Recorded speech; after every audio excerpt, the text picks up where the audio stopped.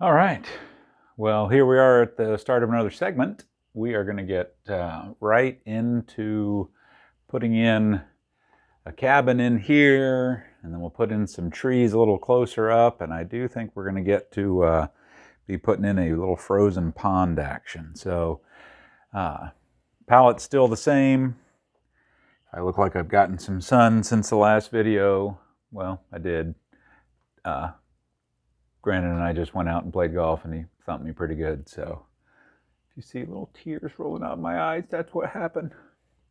But anyhow, let's get right back into our painting. Now, Bob shows us a few different ways to do cabins, and cabins are, well, just like anything else, something to practice a little, and you can put it wherever you want, and you can scratch it in like this if you want to do it that way, and then sort of scratch off where you probably have the roof.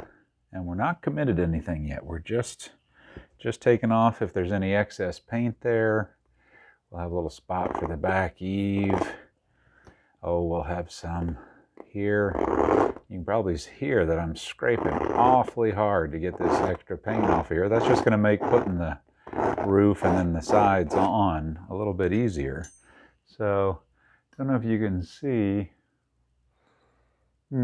Not sure. We'll see. If you can see that, wonderful.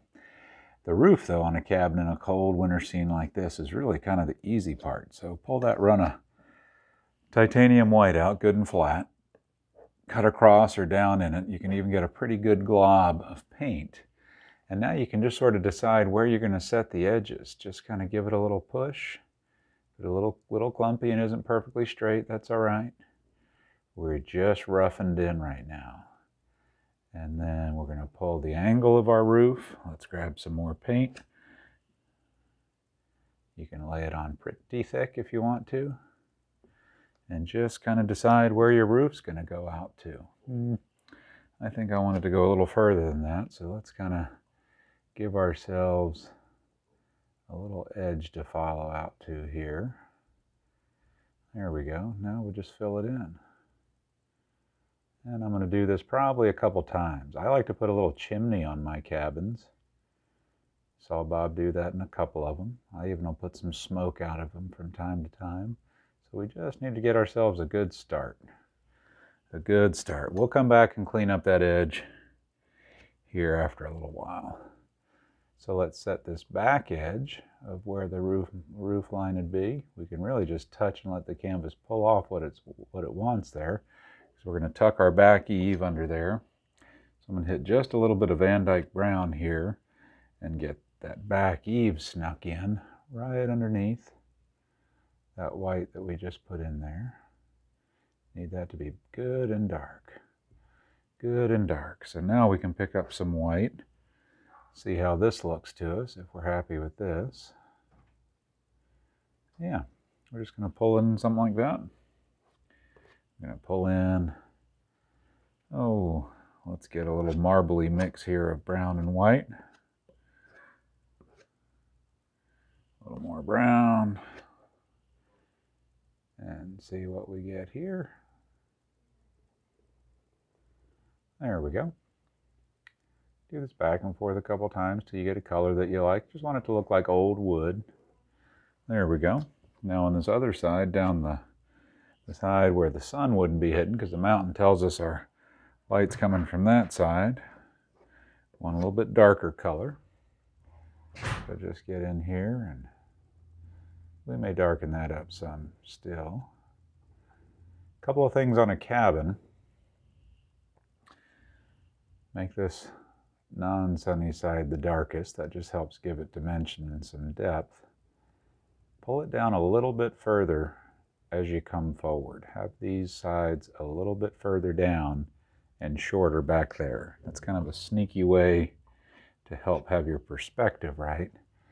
I like to switch to the small blade of the knife and set this edge here. So that's good and dark. We'll put some lines of wood in here. We'll put a door in the front. We can just kind of keep tinkering a little bit. You don't want to overdo it with your cabin, but you do want to make it a place this old fisherman or old trapper can get in out of the frigid winter. Frigid winter.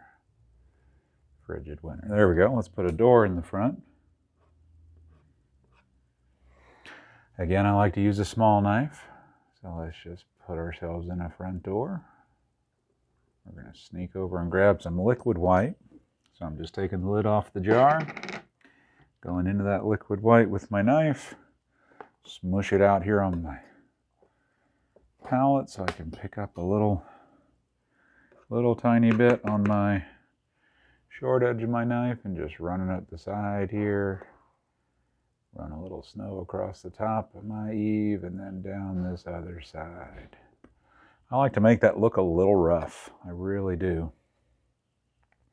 Let's cut in a few boards. So clean, dry knife. Let's just cut in a few vertical stripes that'll look kind of like boards. You can take a little darker color and put it right on that corner if you really need to set it off a little better. It looks like I need to do that on this one. Need to get a little color right up next to this over here. You can see my hand's a little shaky. You don't have to have a perfectly steady hand to do this. You got a little too much paint here at the bottom, just give a little scrape, a little cabinectomy. Just be careful. Don't want to pull too much down into your snow there. Yellow snow is bad, brown snow is worse.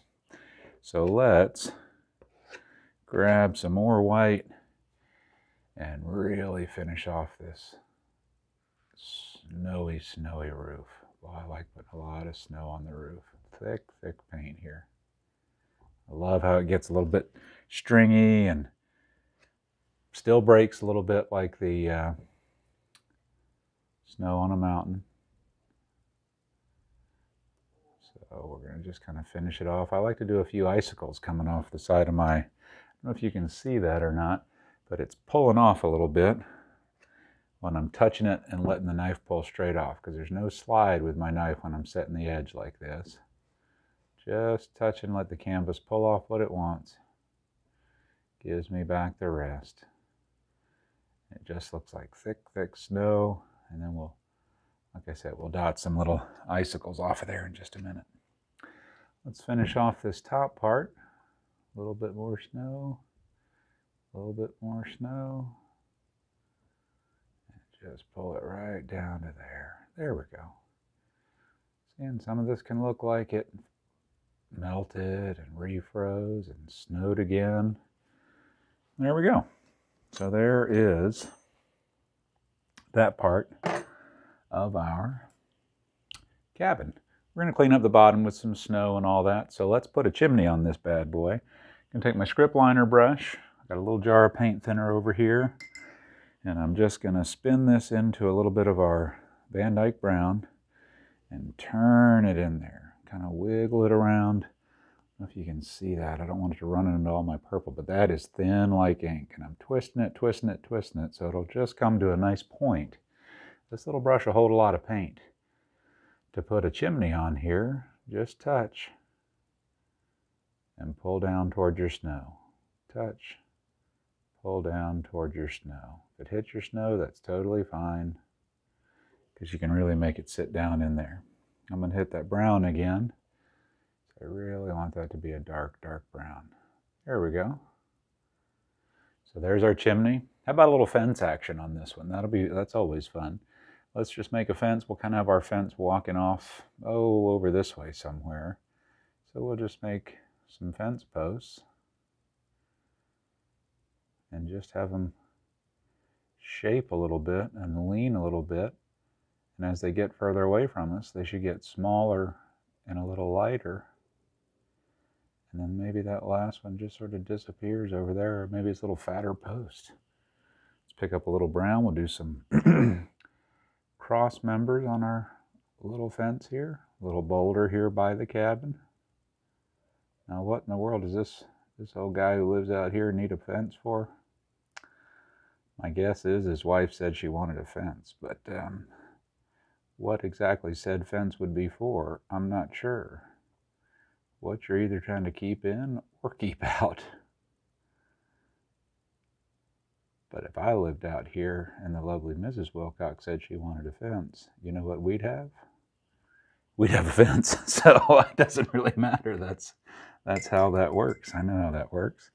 All right, so we've cleaned off our brush in the paint thinner, got rid of the rest of that brown, going straight into some titanium white. Oh yeah, I've already got some over here from doing the door jamb. So let's put some smoke out of that. I like to thin down a little liquid white. Now if you got some shake in your hand, that's good. Just start at the top of your chimney and then just kind of think like smoke. Just sort of let it, what does smoke do? Is it just sort of fades away and rides away? That's all you got to do. That was all just shaking and turning the brush in my hand, so nothing magic about that. You can grab a little more liquid white. Just go across the tops of your fence posts, like they picked up some snow. This does not have to be exact. Don't worry about trying to trace it perfectly. Don't touch a few of the tops there, you can, like they're holding some snow. Don't try to do that perfectly, because they'll all just look like spots if you do. Now let's put some snow in front of that. So we're going to grab our fan brush that we used for snow before, and we're going to do the exact same thing. This time, I'm going to start at the fence and just pull away. In a few places, I'll just barely touch the bottom of those fence posts. It'll grab them, it'll pull a little shadow down into my snow. That's totally fine. It completely plants them and makes those look like they are just holding up that magical part of the fence. Doesn't that look great? If you want to and feel like you need to, you can take your dark brush that you had that blue on it. You probably still got enough from what we did there. You can dance in a few more shadows down here if you feel like you want them. I kind of like how some of these turned out, so let's add a few. Why not? I just like the texture, the depth, the dimension, that extra layer that it kind of just gives us there. Why don't we have some of this coming out of our cabin? We'll clean up this walkway here a little bit, and he's going to need a way to get down to this pond I keep talking about. So let's just have it get a little wider, a little wider, a little wider as it comes down here. And we're going to have that happen here in just a minute. So let's put in a little more snow. We'll do something on this side of the cabin as well. So let's just kind of have some snow. Maybe it's kind of blowing into our path there a little bit. We're just setting it back in there, giving it some depth and dimension. So when I come past this barn over here, our cabin, I'm going to do it in one swell foop. Foop! Right on past, because I do not want to drag that brown down into my beautiful snow. So just get your snow coming off that fan brush and go for it. And then we're just going to have, there we go. Oh, you know what? Why don't we sneak some windows in on the side of that little cabin there? Maybe not. Maybe so. Let's see. Why not? I said it. I thought it. Let's do it. Got to just go for it, right? When that kind of stuff happens, just decide. Put it in there. There we go. Now we'll figure out some kind of pond down there in a minute. But let's put in a little window action, you say? All right. We'll just grab a little bit of lighter color.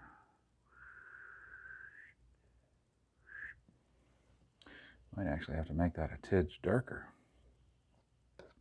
Get it to show up there for us. Little window. Got a little bit of a thick sill there at the bottom. That's all right. We'll grab some titanium white, liquid white. Put it right across the tops of our windows. Let's grab another fresh bit. Put it right there at the bottom. Right there at the bottom. Little side action. Oh, snow got built up on our windows out there. And if you wanted to, you could always just grab and pull this way and pull that way. Give yourself a little bit of window pane to those if you like. There we go. Oh, I promised you some icicle kind of things off of this cabin. Let's do that too. So I'm just going to touch into a tiny little bit of liquid white and just bump down a few points here. That's all it takes. Straight down though. Most icicles will come straight down unless it's real windy. And just knock a few of these points that were there before down. I like to leave some of them there. I just think that looks really cool. I just feel like I need a little snow pulled in right here. Just kind of using the liquid white just so it will soften real easy, and my thinner paint needs to stick to a thicker paint.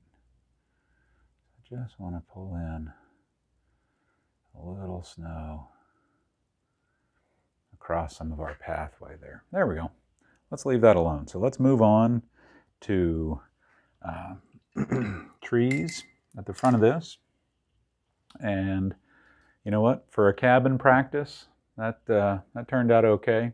You can always step back and find ways to improve your cabin. A couple of pointers: have this front point be a little bit higher than your back point, and practice getting that eave so it looks, well, quite frankly, so it looks a little better than the one I gave you there. But that's just preference, so you can keep messing with them. Keep practicing, keep learning. If you see an area you just really got to add something to, you can come back and add it if you want. But just smooth it in, smooth it in. Remember, I cut in some board, so when this dries especially, if you go back and do any changes like that, just add a little something so it'll tie right in, and that'll work out okay for you. Messed up the bottom of that, adding that little bit there, so we'll just add a little snow at its foots. There, I actually think that looks a little better, and normally that doesn't happen when you piddle with it like that. All right, let's stop this one, and we're going to finish this up with the foreground. I'm seeing a couple of trees here and here. We'll do a pretty little pond, and get this one finished up. Be back in a few minutes.